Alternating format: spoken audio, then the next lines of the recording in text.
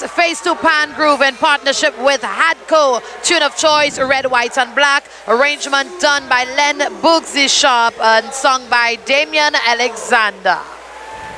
Well, I love the introduction.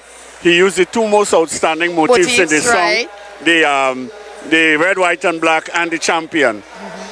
His first playing of the verse and chorus, authentic.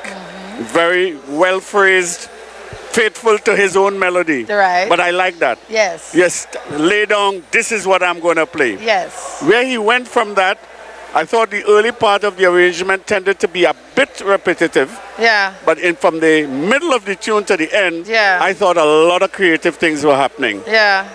The background pans that were not coming out in the first half started to present themselves. Yes. The bass was more dominant. Yeah. And the fullness of the band came over a lot better in the second half of the song.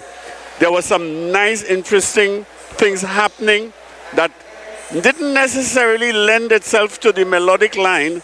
Of course, he had the All Away Is One family in the first half, but in the second half, everything was like brand new. And I thought that elongated ending that he had just kept you on edge until the final salvo, as it were.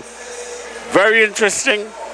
Don't know how it's going to be taken by the judges, but Bugsy has laid down his... How do you feel about it from semis? No, this is much better than what we heard before. Right.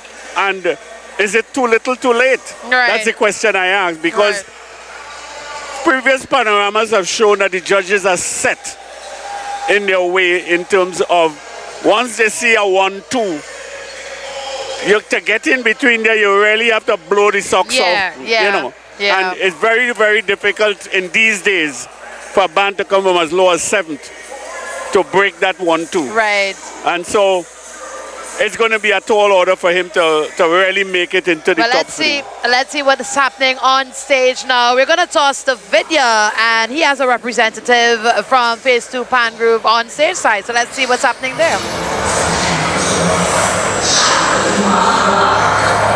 Phase 2 were champions in 2013 and 2014.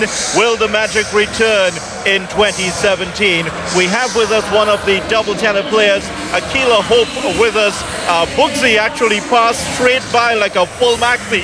He didn't talk to anyone. I guess that's all part of his style. Akila will be talking to Emperor. Akila, welcome to 91.1 and CTV. Thanks. A difficulty of a Phase 2, and I heard a whole new song tonight. Tell me about that. We did a whole new song. After we played 7, it's like Sharp does get vexed, does get angry. So you see that? He said the judges' words are final, but we come in again. And we had a very